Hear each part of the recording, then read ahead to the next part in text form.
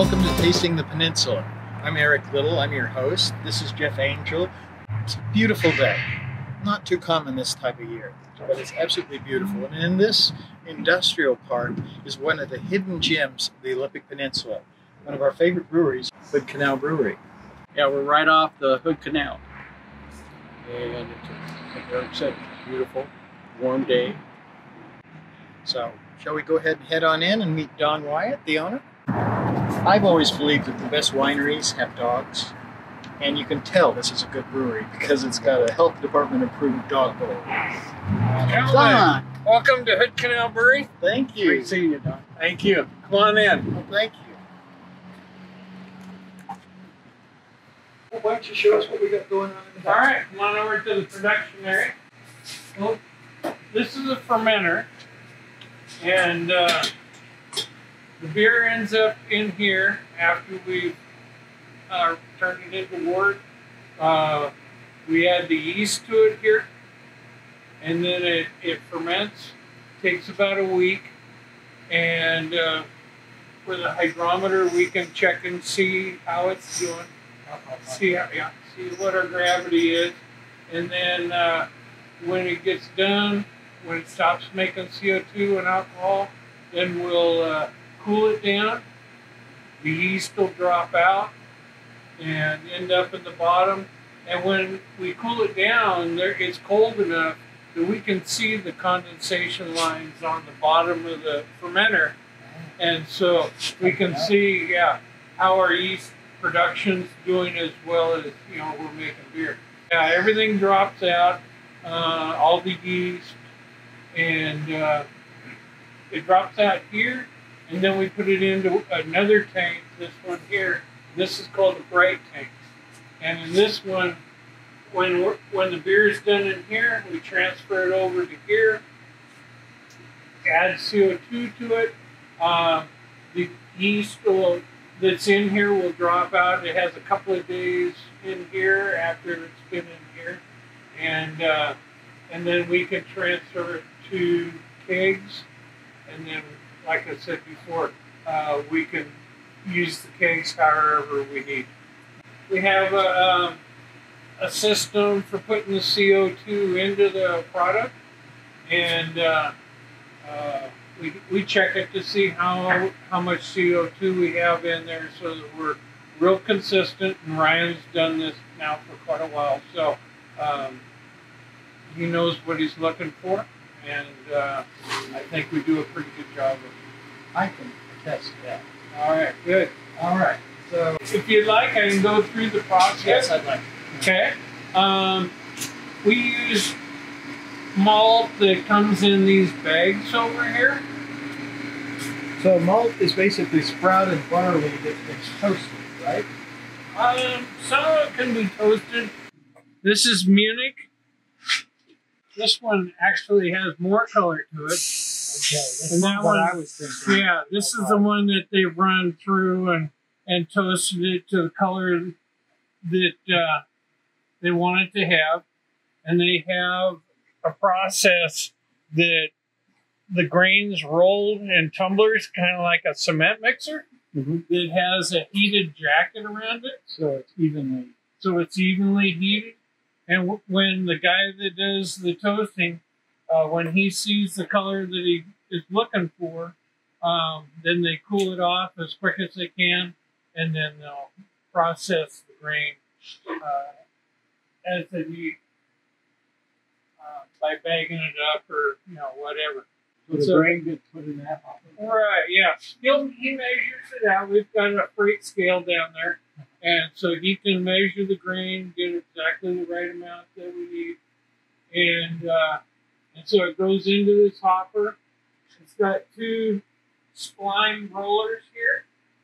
Spline means that it has like raised spots on the outside edge of the roller, so they come together close, but they don't overlap. You want the grain to be cracked. You don't want it to be powdered. And so it goes through here. This auger tube pulls it up from the hopper there, puts it into the hopper that's up above. While we're doing the grain, the far kettle over here is the boil. And we're heating water in this so that the grain will come through here, drop in, and pump the water. This has got a screen in the bottom of it. It's like a drip coffee maker. Think of that. Yeah, and so we're blending the grain with the water. We let it sit there. We're changing starches to sugars, and then we'll.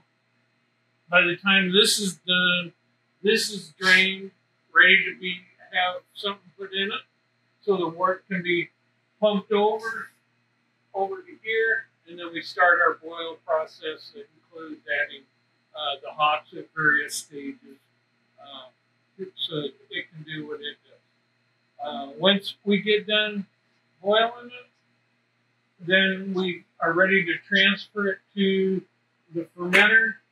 When we transfer it, we have this wort chiller that has cold water. We chill water to go through it.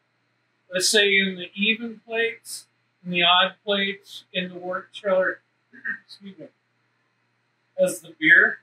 It's really close together, so it cools, the beer's cooled off from boiling down. We want it to be 68 degrees. The water is around 40 degrees. It gets the temperature in it goes up to about 150. And that 150 water, we pump it and we put it into a tank that's in the back. And then we'll reuse that water. It's preheated, maybe for washing tanks or cleaning tanks. But it's just preheated, so we save some power that way. So once we get the wort over to the tank, we add the yeast, lock it up, make sure it'll be kept at the temperature that we want during the process of fermenting, and then we'll do the same kinds of things in this 15-barrel tank as I was explaining in the 7-barrel tank. Nice. And, So each barrel holds about. this one will hold 2 batches of beer, and that one just holds 1. So how often do you run the This time of year, we can do it about once or twice a week. As the spring and summer come along, then we start using the 15, and we can have enough beer so that we don't run out, and we have enough beer for the tasting room, the bottling, and sales going on the chain. That's it. Okay. Well, I think Let's it's go ahead time and try to some beer. taste some beer. There you My go. favorite part.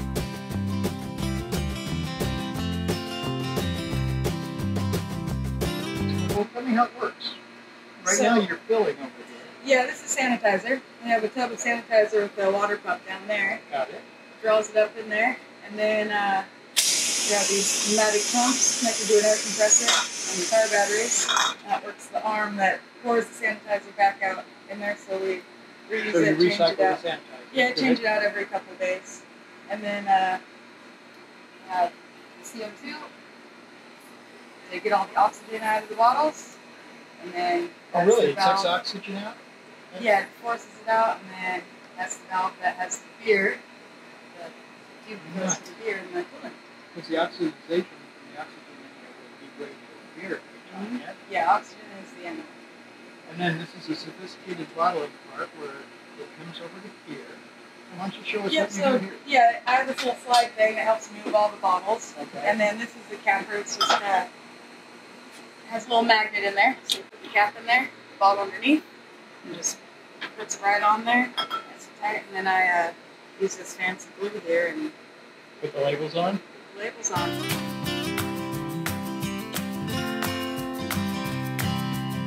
Where shall we start? Might as well go light to dark. That's what I like. We can start with the Dosu Oaks. I get your There we go. Yeah. So that's a great name. Tell us about it. Okay. Dosey Wallops, obviously, well, maybe not obviously. It is a river that's on the Olympic Peninsula. It's an area that I used to go hiking in before the slide. And so you could drive all the way up to the federal campground, and then there's all sorts of trails going up out of there. So anyway, it's a real light beer. It's a good session beer. Goes good with food. Well, and it's got this mellow, malty character that it's not filling, it's not heavy, it's not high alcohol, but it's really, really pleasant. One of the grains that I use helps that out. Right? No. Wheat? No. I only got 2 questions. What shall we try next? We could try the Mount Walker. It's this one, second one over. It's another light colored beer. We have changed it in the past couple of years so that it has a little more alcohol to it, but it still has a nice light flavor, and people are generally surprised that it has the alcohol in it that it does. Yeah, it's really good flavor. Well, it does, and it's not cloudy like many Hefeweizen. No, it's not a Hefty, it's an ale. So that's the difference between Hefeweizen is not the grain. It's the yeast. Yeah, yeah. You know, it's like the hazy IPAs that they're making now. It's because they're using I'm guessing, I don't know what yeast they're doing, but I'm guessing that they're using a yeast that doesn't flocculate out a solution very quickly. And somehow they stabilize it. Well, you can see yeast that's on the bottom of the bottles. It's true. You know, so, but it just takes longer, and it gives it that yeast flavor. It adds body to the IPA as well. But anyway, ours, I like that. we are trying to make as clear beers as we can, and so ours should be that. And you don't even filter it. You use all the flavor. No, we don't filter. Awesome. So when you ferment it in the barrel, it chilled before it goes into the barrel? It's cooled down to, before it goes into the fermenter, it's cooled down to 68 degrees. And then that's cooled down again so we can collect the yeast from it. It's cold. Yeah, all the fermentation is done. And so then we cool it down further to 36 degrees. That way we can transfer it over. It's easier to transfer over. The CO2, when we're adding the CO2, will go into solution easier the colder the beer is. Longer. And so, yeah, so it's cooled down to 36. In the bright tank, CO2 is added. So the CO2 goes into solution. And then it's still kept cold when it's going into the kegs. And then as soon as the keg's filled, it goes into the cooler room. And so there's no warming up period going to happen to that beer. I understand it. A lot of back rooms in grocery stores and liquor stores and such are room temp. Isn't your beer stored in milk coolers and We don't sell to anybody that won't keep our beer cold. And so the Safeways, the Albertsons, Central Markets, they all have dairy areas, and they let us keep our beer in there. And we're not the only beer in there. You know, there's other beers that aren't pasteurized, and they're kept in those as well. Well, that's part of the reason you have such delicious beers out there. Yeah. Everything shows. If they weren't kept cold, that'd be a real bad thing. Well, what shall we try next? Okay. Let's just keep going across and try the amber, Agapass amber. So the smoked amber and the amber pass amber start out the same. They have the same recipe, but some of the grain has been adjusted. And so the Agapass amber was one of my first beers that I produced, and Has a nice body to it. That is Nice delicious. color. Yeah. I have to tell you, this is beautiful because a lot of ambers are kind of mediocre, but this is beautiful. It's rich. It's velvety. It's got nice hops. There's almost like some kind of nut in there. I really like it. Good. Thank you. It's got a wider dimension and flavor than many of the ambers I tasted.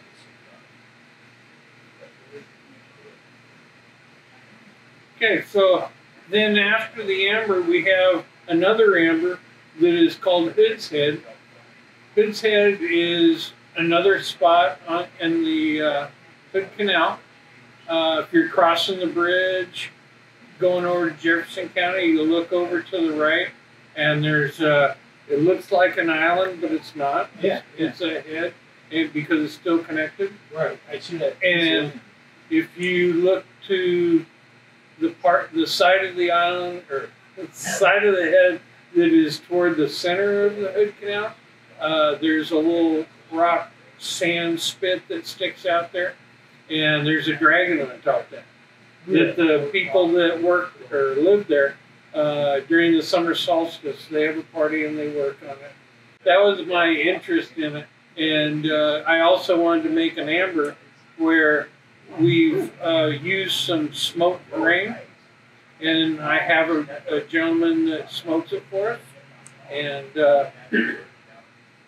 he owns Crimson Cove, which is a smokehouse that they do salmons, nuts, Very high quality cheeses. operation. Oh yeah, it's really good stuff.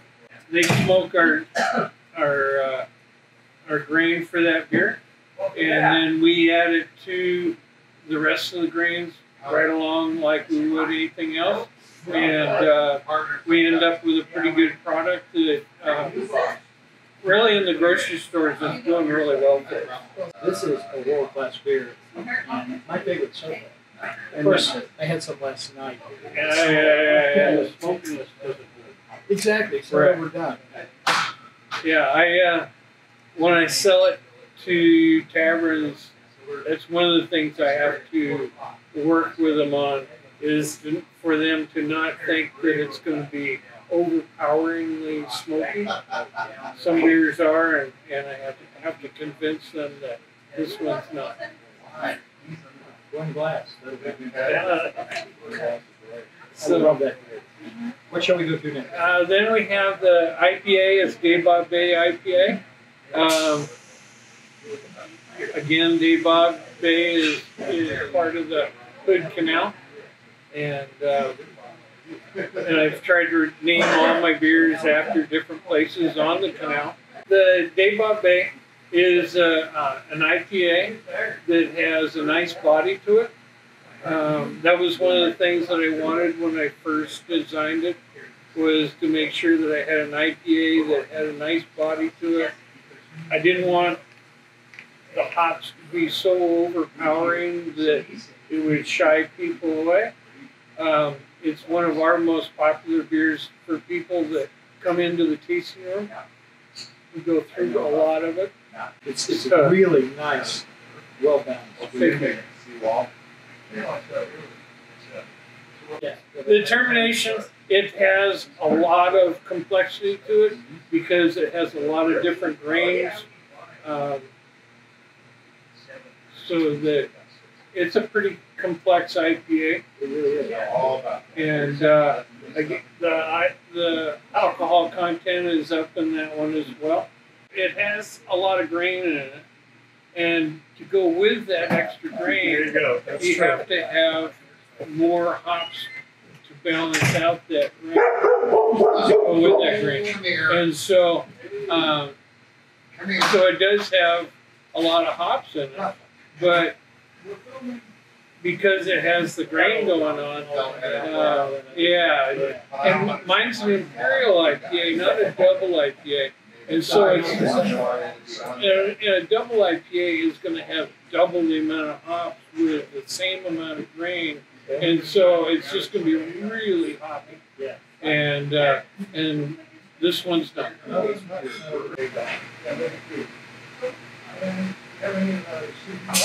The finish. It's not sweet, but it's sweet, not sugar sweet. Well, It's cute. it's got a rich grain flavor to it, There you go. and so it's a big beer. So let's see. Next we have the South Point Porter. We split our dark beers into two halves of the year. The porter covers the fall and winter, and our stout covers the spring and summer. And so right now we're finishing up. Well, we're not finishing up. We still have a fair amount, but we're in the middle of the porter, and it's a nice beer. It's one of my favorites. When I'm in the mood for a dark beer, that's my go-to beer.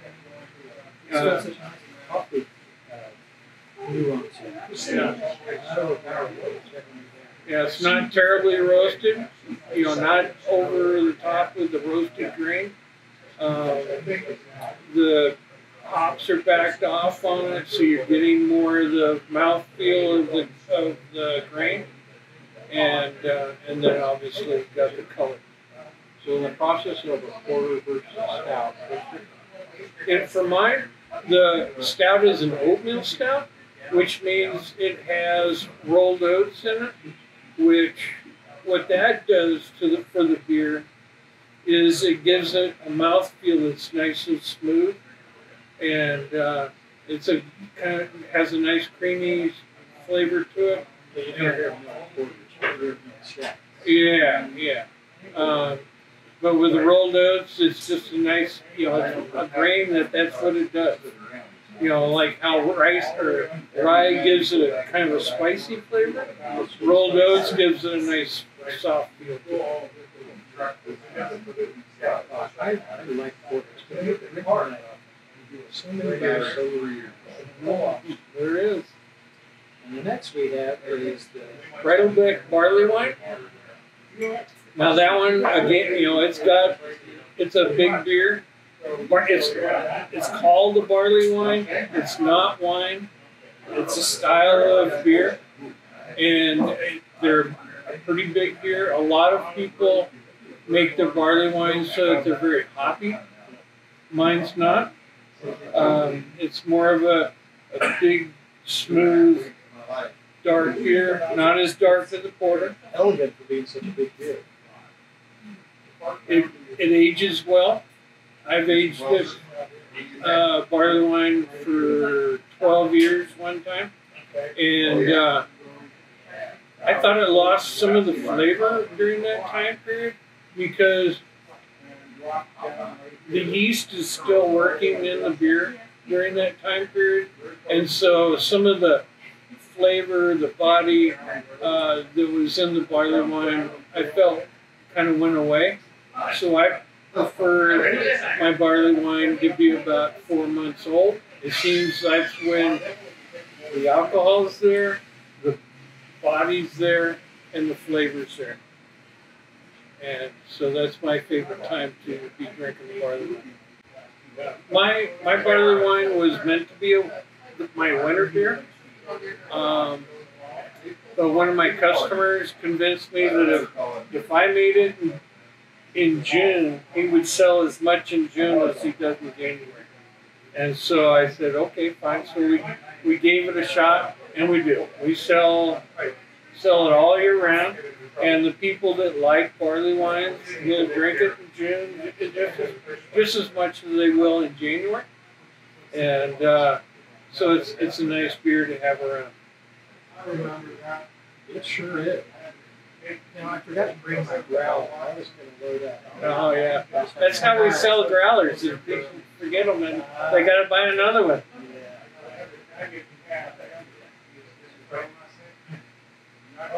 What is this? Okay, the last beer that we have to taste today, I've left it for the end because it's a mix of two of my beers.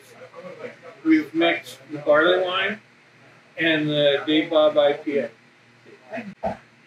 When I first started making it, I'd drink it after I got done brewing, and I'd ask the person working behind the tasting room counter to give me a 50-50. And so they'd pour half barley wine, half IPA, and hand it to me. One of my customers complained that was a really boring name for a beer. And so out of the people that were sitting at the counter, they came up with the name Bob Barley. And that's how we got the name. And it goes well with the two different beers that we've put in it. I don't have to mix it by myself to get it wrong. Right. Well, when you mix yourself, I drink all the mistakes. I can never remember the next day when I finally got it right. Yeah, there you go. But we have a system for blending the two beers together, and so we can be very consistent in how we do it, so we can make more and more beer. And we've sold it in the tasting room for quite a while. This year is going to be the first year that we're going to bottle it. And so the person that does my labels, she was nice enough to come up with a label for us. And so it's a new label for a new beer that'll be out in the stores in the near future. No, I'm not going to do cans either. I've always done bottles, and I'm going to keep doing bottles. I was talking to a gentleman that is a regional manager for a store. He said that Kitsap County, he's never seen so many stores that still have 22-ounce bottles. So we're a little unique in that respect. We're selling more bottles now than we ever have. That's wonderful. You know, and so I prefer drinking beer out of a bottle than I do a can. And so that's one of the reasons why I do it. We're set up to do it that way. And so that's what I've chosen to do. Why mess with such high quality perfection? Yeah, and I think people that like beer are gonna. I mean, beer's been around for a while. Sumeria. Yeah, so I suspect it will be fun.